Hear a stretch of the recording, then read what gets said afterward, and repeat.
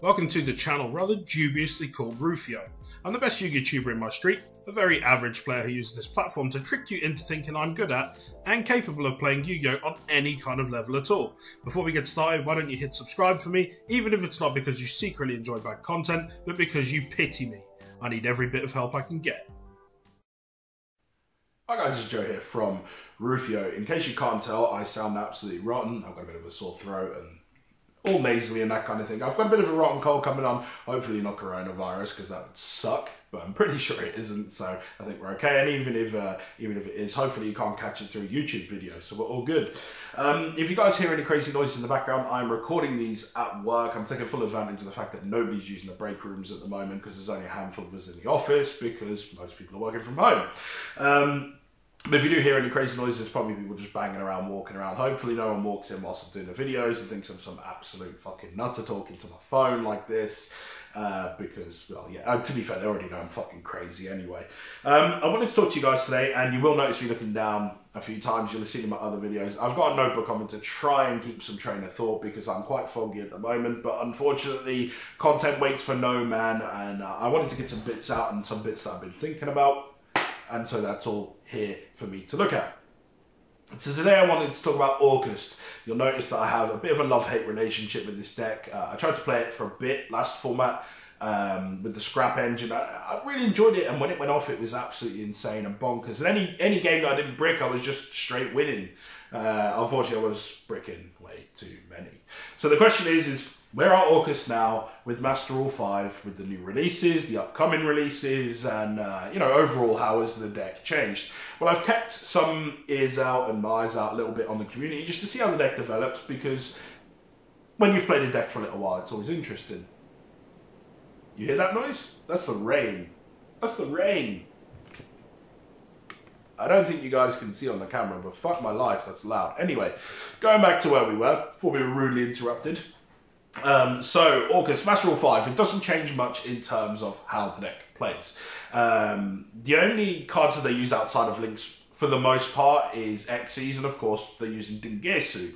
And nothing will change in that respect, because Dingirsu is probably the best card in the deck, let's be real.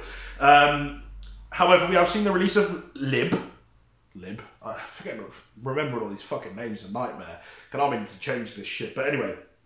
Lib has been a strong addition. Lots of decks are seeing World Legacy Succession being played as well as the World Legacy Counter Trap thing. I can't remember the name of it. Anyway, so we're seeing that. We're also seeing Scrap still used in unison with the Lib combo, and it is pretty strong, but the question is whether it adds more bricks. Some people have mentioned using the tuner, the Scrap tuner, to take advantage of Crystron Needle Fiber.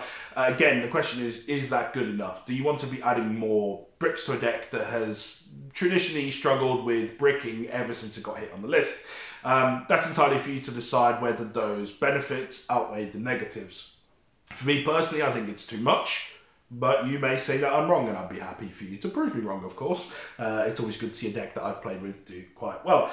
The question is now, what direction does the deck take? Because a lot of people are actually starting to consider going second options. I've seen a lot of mention of playing Mech Knight engines, and going for more of a overall World Legacy build with that Orcust splash in, rather than just an Orcust build. And that may be the way to go. Dingirsu is coming up. The question whether we'll get it in Europe anytime soon is another one, given the fact that there's been a freeze on product releases here. For those of you who are unfamiliar, the issue is that we can't get the product out of Belgium, out to the other countries. So we may actually see a discrepancy in North America, which the vast majority of my audience is from North America, so this will probably still be more relevant to you than anybody else.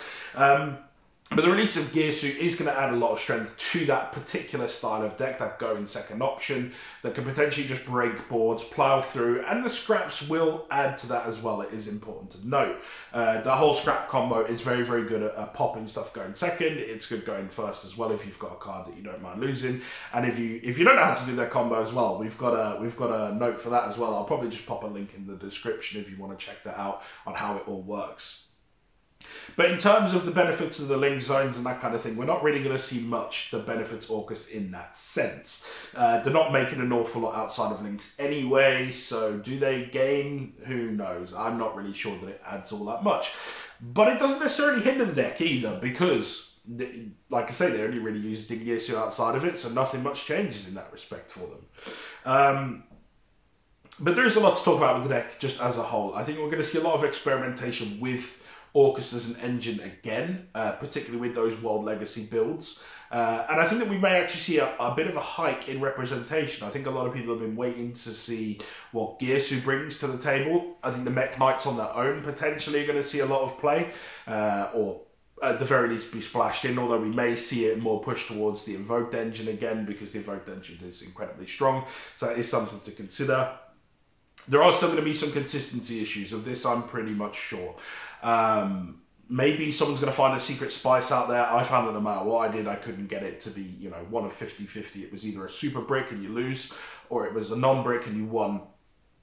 But hopefully you guys have had a bit more time to experiment with that for the new builds. Like I say, we don't necessarily have a format for another couple of months anyway, at the very least, because of the whole coronavirus lockdown and that kind of thing. So it is all pretty much hypothetical at this stage. I would like to hear what you guys have been trying out, if anything's worked particularly well for you so far. If there's anything that you think's a dud, or maybe you think the deck is dead entirely, who knows? Certainly let me know down in the comments. If there's anything you think that I've said that's kind of stupid or doesn't really make much sense, definitely call me out on it. I will definitely try and clarify what I meant to say down the bottom. Like I said, I've that foggy mind on the go at the moment, so who knows what I'm talking about. I certainly fucking don't. Hopefully you guys have enjoyed the video, and hopefully you found it somewhat entertaining, or at the very least somewhat informative. If you haven't already, you should definitely hit subscribe, and I will see you in the next one.